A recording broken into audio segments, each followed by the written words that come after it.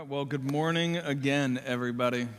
It is so really good to have all of you with us as we are continuing on in our sermon series here called Build This House. If you missed it, we launched this series last week, and we just kind of camped out on the big idea that the house of God, like the real house of God, today is not made up of brick and mortar, but rather it's made up of people. It's made up of flesh and bone. Like we are God's house. It's a beautiful thought. And then we looked at the very exciting thing that God is building his house, person by person, right? We looked at that illustration last week. Like he's building it not with stones, but living stones, right? That's what we are. We are a constructive material designed to be in a construct with other believers.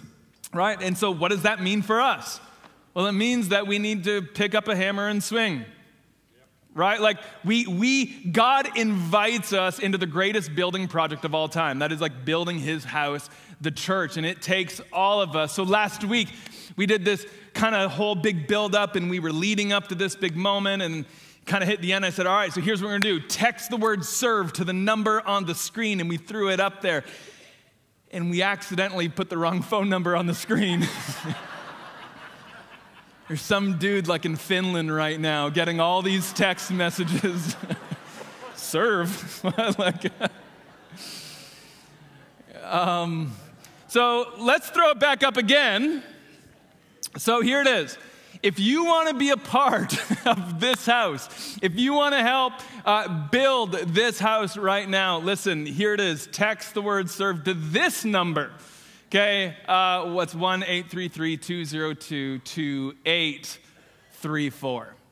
2834. And really, Parkwood, it is going to take all of us. So like as Rachel just said in the video, we are going to 2 services next week. We are running out of room here. We're running out of room in the parking lots. We're running out of room in our kids' ministry. Well, we have run out of room in our kids' ministry already. And so we have to make some changes. So moving forward, to all the parents that are in the room, you should know this, just so you kind of understand where we're at and some of the problems that we're facing. Right now, we are ready that starting next week, we have a fully manned kids department for the 9 o'clock service. For the 11 o'clock service, we still need more people, I said last week, to hold babies in Jesus' name, okay? We need your help. We need more people to be able to go in and help support. So starting next week in the 11 o'clock, we're going to have from JK up. But in the 9 o'clock, it's the only service that we're going to have the actual nursery programs going. So the need is real. So Parkwood, help build this house. Text the word serve to the number on the screen, and you can get involved and help us move forward. All right. Build this house, the series that we're in. If it's true that God is building his house, I think it just kind of begs the question this morning, well, what type of house does God want to build? I think that's a very good question. How many people know that just not all homes are healthy? Nope. Right? So if God is building his house, the church, like what does he have in mind? What are some specific things that he wants to build? And really, that's the question. That's like the launch pad that we're going to be jumping off of every week for the next little while, looking at specific things that we believe that God wants to build. Well, today, I feel very strongly that as we kind of move into this, that really what God wants to build here is a house of hope. Let me hear you just say that out loud. Say, house of hope. House of hope. If you've got a Bible, turn with me to John chapter 20. We're going to hang out in John's gospel mostly today in chapter 20. But I think I'll start here. Throughout history, there have been many events or situations that have just changed the course of life as we know it. The fall of the Berlin Wall, MLK and the civil rights movement, COVID was a big one.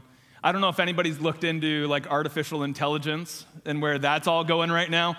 I'm like half excited and half scared, but like there's stuff that like it's going to change things. And although that's true, I would also argue this morning that nothing has changed the world like the resurrection of Jesus Christ. Amen. Nothing. The resurrection of Jesus changes everything, and here's why. And we kind of have to start here. Hope died when Jesus died. Hope died when Jesus died. You see, after Jesus was crucified, and I know this is going to seem like a really big statement, but there really were no believers. Like, after Jesus died, seemingly from the scriptures, everybody gave up hope. Like, there is not one account of anybody holding on to hope, not one. Nobody was going to launch a movement in Jesus' name. Nobody was going to keep his teachings in circulation. Nobody was going to start Christianity simply because there was no Christ. Hope died when Jesus died. When Mary and the ladies went down that one very famous morning down to the tomb to see Jesus, they didn't go because they thought that he was rising. They went because they thought that he was smelling. Remember, like, read in the story. They went with spices and embalming oil to put over his body for fear of the stench, right? And then when they show up and the stone had been rolled away, listen to what they thought. John 20, verse 2, it says this. This is the woman's response. It says, "They have taken the Lord out of the tomb, and we do not know where they've put him." When the ladies first saw the empty tomb, they didn't think he's alive. They thought somebody stole his body. It wasn't until moments later when these angels showed up and told them, no one stole his body. He lives. That they got excited, right? But they weren't excited going there. They didn't actually believe he was coming back to life. They thought he was dead and he was staying dead. But the women now have this message from the angels. So they run to the men, to the disciples, and they go to tell the disciples the message. And we actually read this in Luke 24, Luke's gospel, verse 11. And it says this, but this is the disciples, it says, they did not believe the women because their words seemed to them like nonsense. The women weren't expecting it. The men weren't expecting it. Those closest to Jesus weren't expecting him to come back to life. All of them were expecting Jesus to stay dead. Why? Because hope died when Jesus died.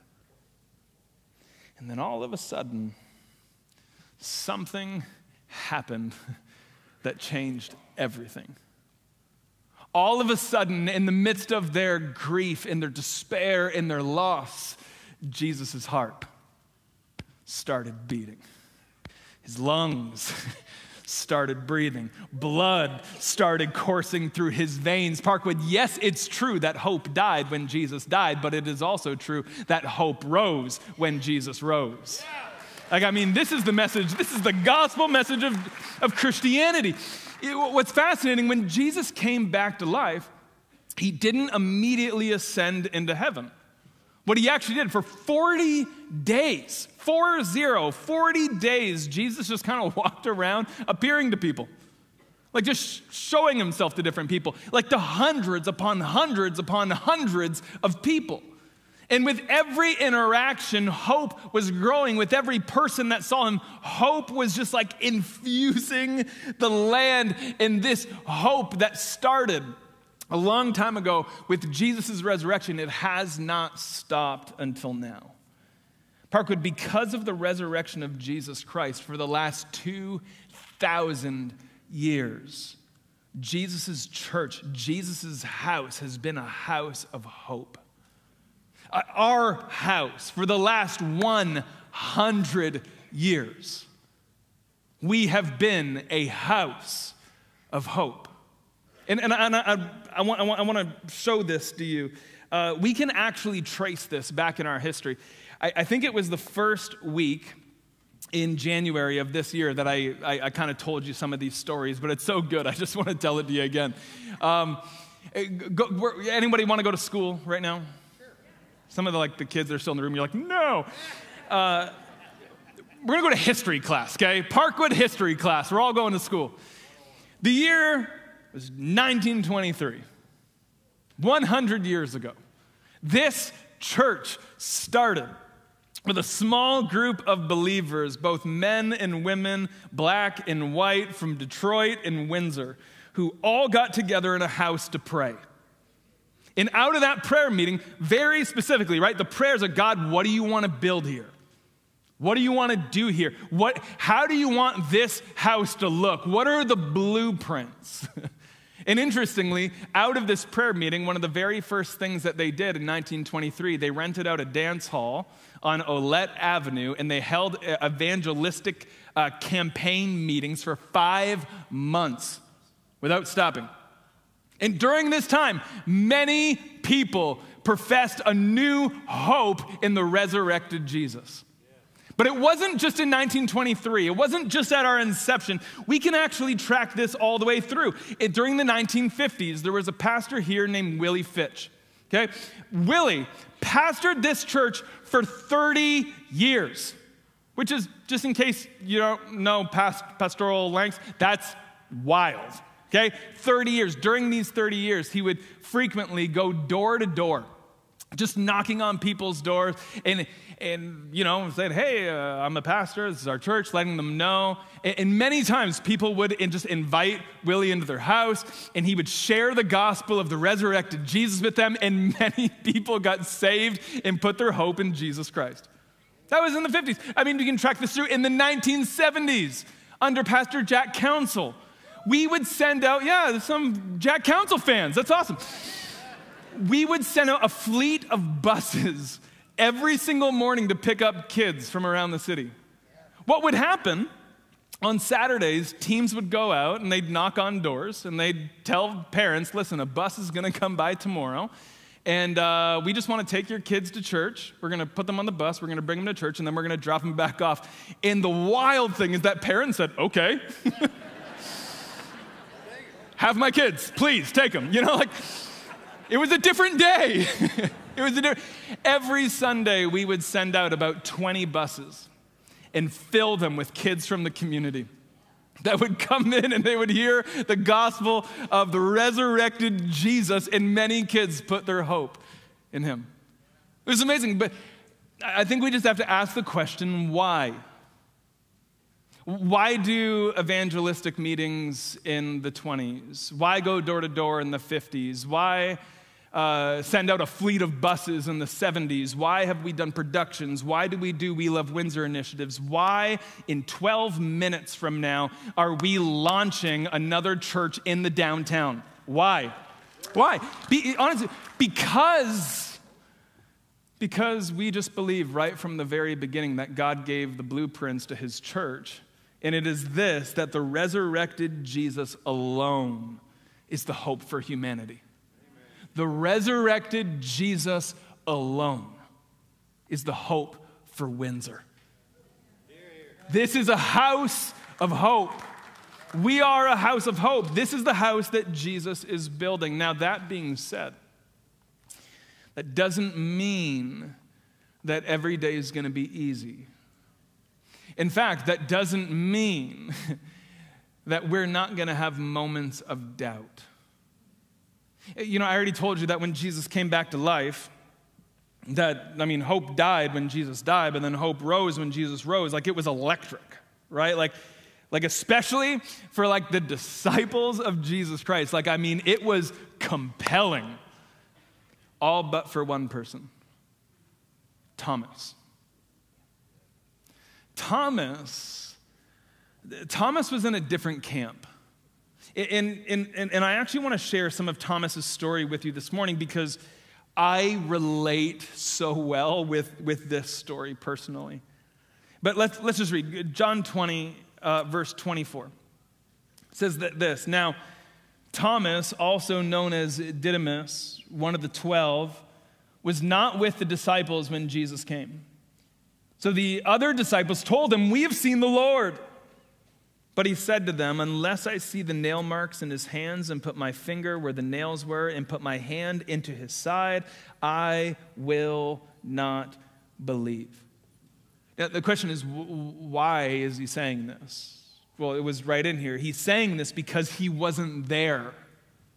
When Jesus appeared to all the disciples in resurrected form, Thomas wasn't there. And therefore, when hope was rising all around him, Thomas was falling into despair. It goes on to say this in verse 26. It says, a week later, his disciples were in the house again, and Thomas was with them. Though the doors were locked, Jesus came and stood among them and said, peace be with you. So, very famous story right here, right? The disciples are in a locked room, and then all of a sudden it's like, bam! That was just to wake some of you up. Bam! There's Jesus. He just appears. Like he didn't like pick the lock like a burglar. He didn't come down the chimney like Santa Claus. He's God. Resurrected God in human flesh now, resurrected body, he just appears. This is shocking. It's meant to be shocking. But there's something else in here that I think is very shocking as well. It says here that it was 1 week later. I just want you to think about that from Thomas's perspective. Thomas had to go an entire week with hope rising around him. Thomas had to go an entire week with hearing all of his friends say, like, I've seen the Lord. Thomas had to go an entire week. Can I just say, that's a long time when everybody else around you is having this experience and these sightings and you have seen or experienced nothing. And then there's this moment. We're in a locked room. Boom. Jesus shows up. I mean, he's there. The same Jesus who just days earlier, like he died a death by professional Roman executioners.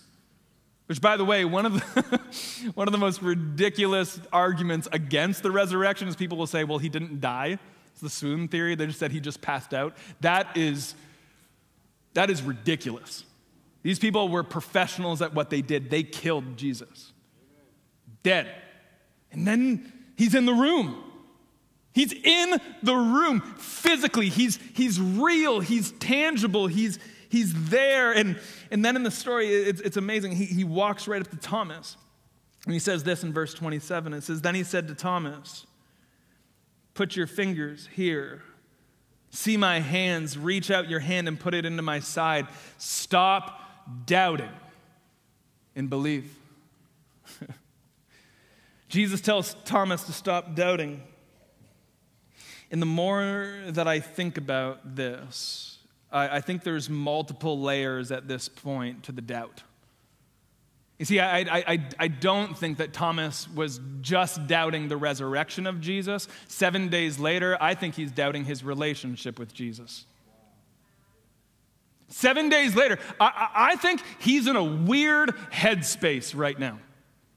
I think he's like you got to imagine, like, what's going through his mind? Can you imagine the questions that he had on day 7 of not seeing Jesus? What's wrong with me that he won't show himself? What's wrong with me that everybody else gets to see him? Have I done something wrong? Did I mess something up? He's got doubts on doubts on doubts, and then he's there, he's real, he's in front of you. Jesus says, touch me. See the holes in my hands. See the hole in my side. I'm real. I was dead, and now I'm alive. And what does Thomas say? Does he turn to Jesus and say, where were you, Jesus? Why? Why did you wait so long? No, he doesn't say any of that. Look, verse 28. Thomas said to him, my Lord and my God.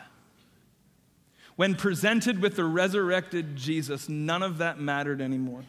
None of it. He just turns and says, my Lord and my God. 7 days later, Thomas's hope was restored. But it does beg the question, like, let's just go here.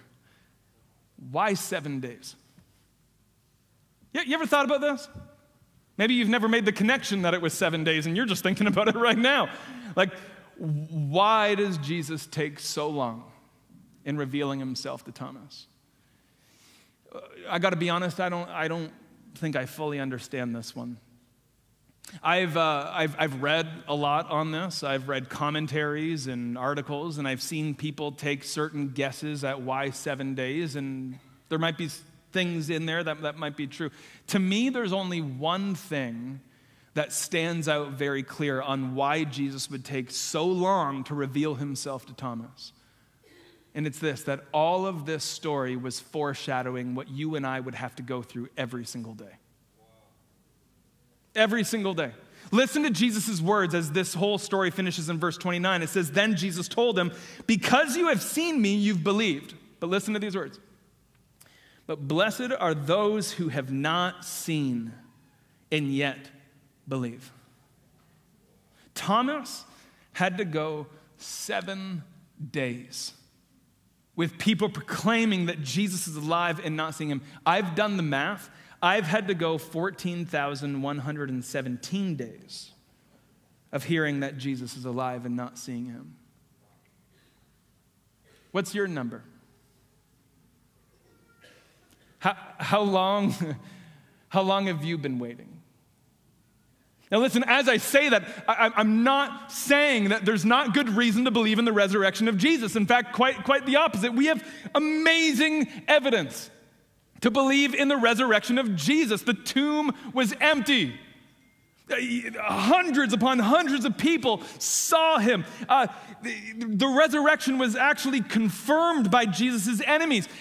Think about this. Jesus' own biological family worshiped him as God. What would you have to do to make your family worship you as God? Honestly. Or how about the fact, how do you account for the disciples' newfound courage? Why were so many willing to die such horrible deaths? And then on top of that, you actually just have the non-Christian secular historians, Josephus, Pliny the Younger, Suetonius, all writing in and around this time about a resurrected Jesus, either implied or other things. But it's wild. We have really good reason to believe in the resurrection of Jesus Christ, but the fact remains that I still haven't seen him. And yet I sit under these words right here. Jesus says, and blessed are those who have not seen and yet believe. Worship team, you can come on back up. I don't know. We'll see how long this goes.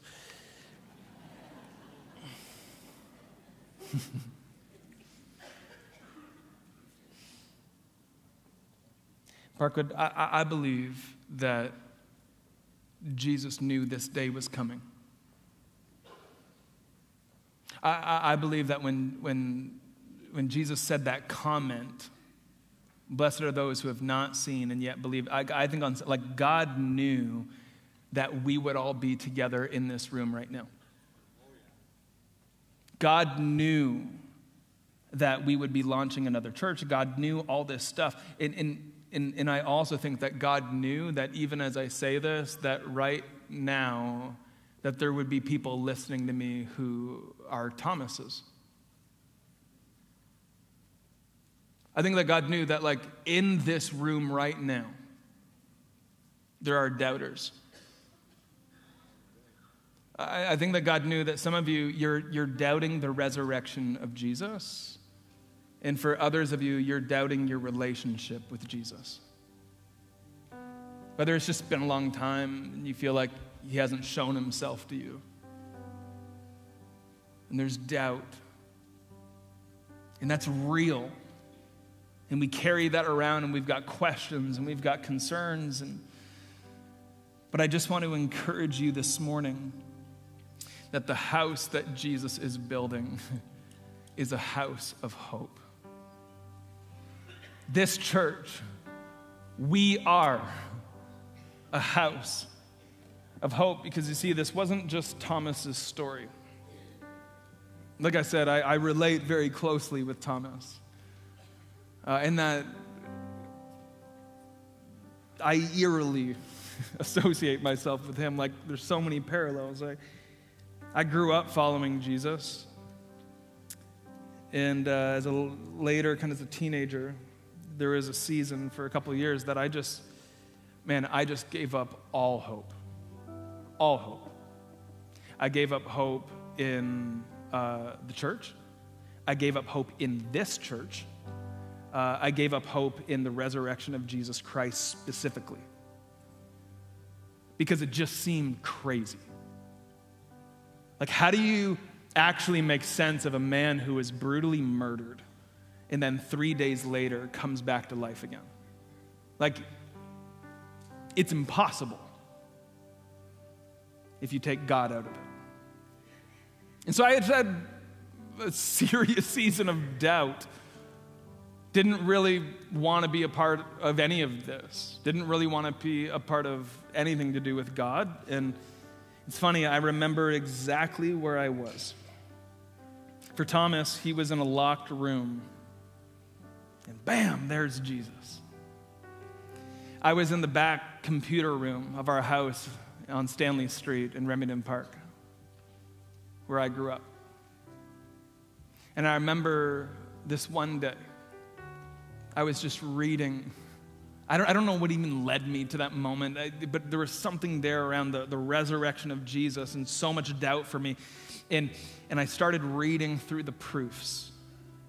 Like, do I actually believe this? The Apostle Paul said that, man, if Jesus Christ had not been raised from the dead, then we Christians, we should actually be pitied more than everybody else, because everything we believe is meaningless. It's in vain if Jesus did not come back from the dead. That's a big claim.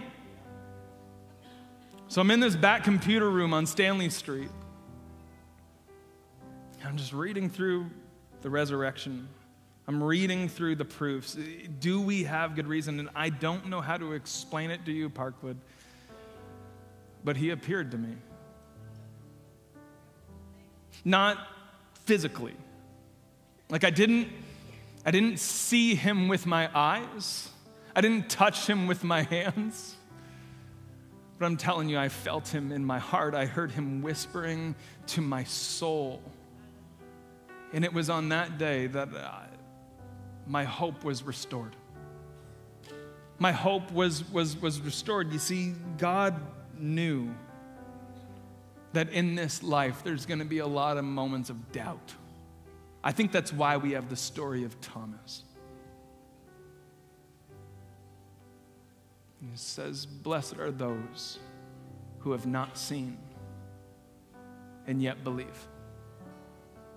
So to all the Thomases out there right now,